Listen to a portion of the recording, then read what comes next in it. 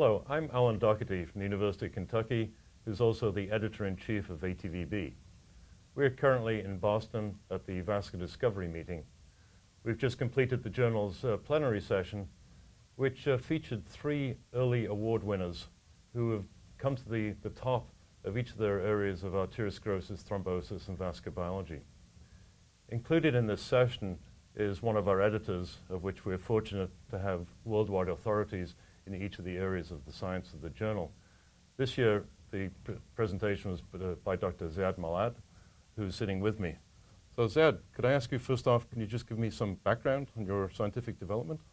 Thank you, Alan. I'm currently professor of cardiovascular medicine at the University of Cambridge and director of research at INSERM Paris.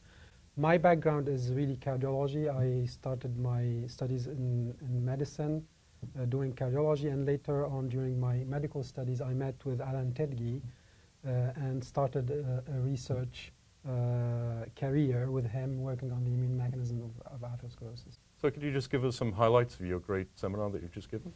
Yes, so what I wanted to show here is that we know that atherosclerosis is an inflammatory disease mostly initiated by accumulation of LDL cholesterol within the artery, and we know that cholesterol and inflammation combine together in order to promote lesion development. What I wanted to show is that we are very good at reducing the cholesterol risk with statins and PCSK9 inhibitors. However, we are very bad at targeting the inflammatory pathways. And what I did is that I presented the major inflammatory mechanisms, whether initiated by innate immune responses or adaptive immune responses, showed how these interact together in order to promote disease progression, and highlighted some of the most important pathways that could be eventually targeted in the future. And do you see extrapolation of these findings to the human therapy? Yeah, of course. So as I said in the beginning, I'm still a cardiologist and very interested in clinical translation. And what we are doing now is that we identified 2 major pathways that we think are important in the progression of the disease or the regulation of the disease. One targeting T cells called regulator T cells, and the other one targeting B cells in myocardial infarction.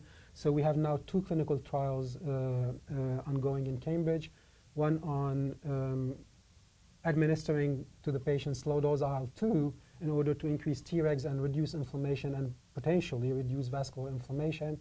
And the other one is depleting B cells at the acute phase of myocardial infarction in order to try to limit post-myocardial infarction remodeling. Great, thanks Ed. And I'd like to thank you for listening to our summary of the plenary session for ATVB Journal, and to advertise the fact that we have 3 early career awards, that we'd really appreciate everyone really thinking about this when they submit to the journal and declare their interest. Thank you.